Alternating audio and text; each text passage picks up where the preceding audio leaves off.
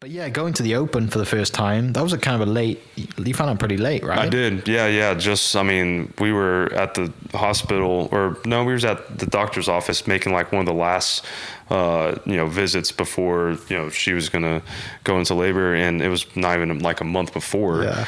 And we find out like, all right, you're in. And so like, we're having to make game time because of course I'm like, I can't leave you like 2 days after, but then at the same time, it's like I'm first time getting into the Open, and so it's just it was needless to say, it was a whirlwind of a time, and I'm fortunate and thankful that it happened the way that it did, because it was crazy. I mean, it could have gone a bunch of different ways, and fortunately, it all worked out well. Yeah, and you played in the Open like during COVID. I remember texting you saying you need to go to this place, and you're like, I'm pretty much locked down. Like, which is tough. Yeah. But I think you did tell me that the Players Lounge had good wine.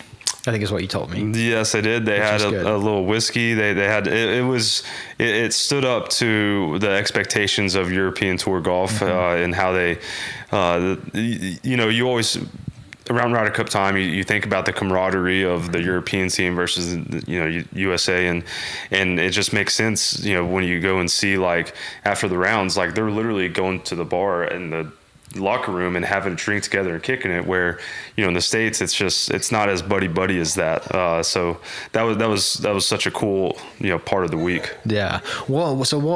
Going over there, had you played links golf before that? Had you been to Europe and played golf on a buddy's trip before? No, it was first time over to Europe. Yeah, so the wind's not really an issue, because you grew up in Oklahoma, playing in Oklahoma State, so wind is not an issue, but just general different golf over there, isn't it? A lot of ground balls and pop bunkers are the enemy. And what was that first experience like, or first practice round like? Well, the first practice round was straight off the plane, so it was a little bit I probably don't remember much actually, but no, it was it was so cool. And like you said, the wind part wasn't foreign to me.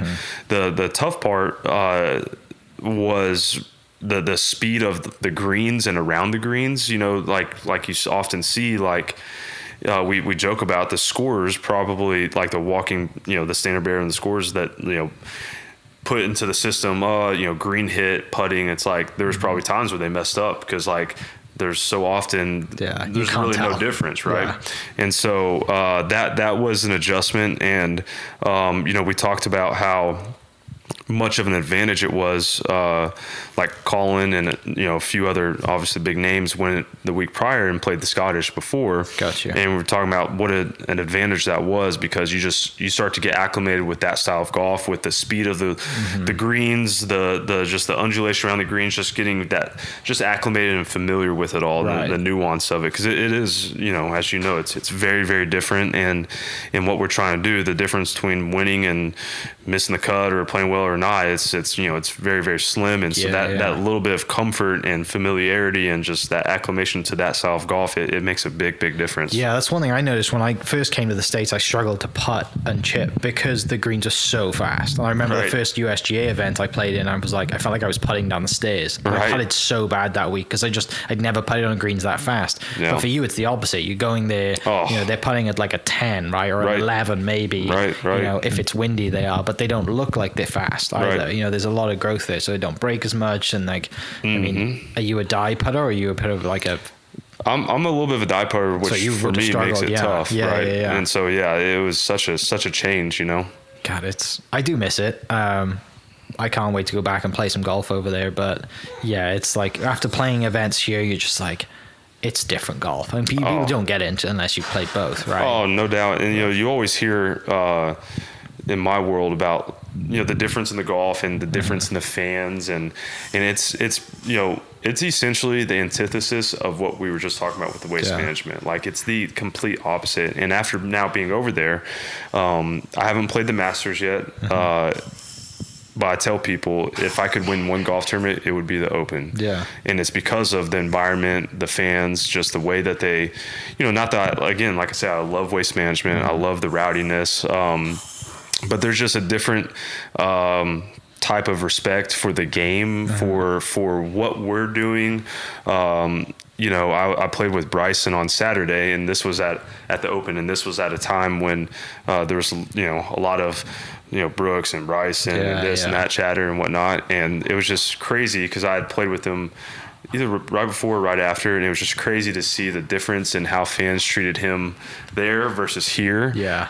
And again, like I said, I love some rowdiness. I wouldn't mind if golf got a little bit edgier, but it's so cool to see kind of just the roots of a gentleman's game be played, and the fans kind of reciprocate kind of that just environment and that respect. Yeah. And the one thing that comes to mind is you probably got clapped a lot for, like, if you were ever short-sighted, you're in a tough spot and you hit it to 10 feet, they probably really clapped you and they understood how good that shot was. Whereas out here, you're like, I've just like basically got it to 10 feet and that's amazing. I have a world-class shot. People are like, you don't get any claps. Right? Correct. Like, what are you doing? Yeah, no, we laughed about it because, you know, over here you can hit a wedge to 40 feet, but if it spun 20 feet to get to that 40 feet, people are, you know, going crazy because everyone's just so much more infatuated by the awe-inspiring stuff, the shock factor stuff here, and where they just have a little bit better understanding of what, you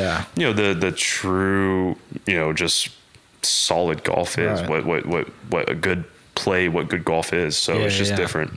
Do you think going forward then the plan would be to kind of, I guess, play the Scottish before and then take a family trip, because it'd probably be around, you know, your little one's birthday, right? So that's super ironic you said that, but that's exactly what we're going to do. Awesome. And so I would have loved to have last year gone to the Scottish, but long story short, the PGA Tour just recently, you know, basically got into a relationship with the European Tour, and now the Scottish they would send a handful of invites to, you know, players from the PGA Tour US, and so, you know, I would have loved to play last year, but I wouldn't have gotten a spot in the field. But now moving forward, because of the relationship with the PGA Tour and European Tour kind of changing, there's now going to be guaranteed a lot more spots for PGA Tour players. And so based off of my play, I'm going to have a spot into that field.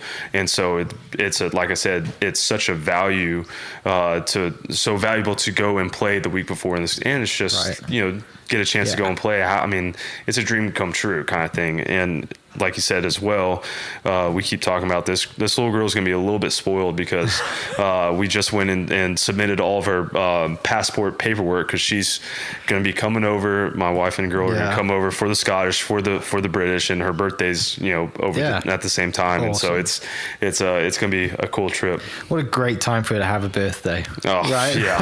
Must be nice. Must be nice. Yeah.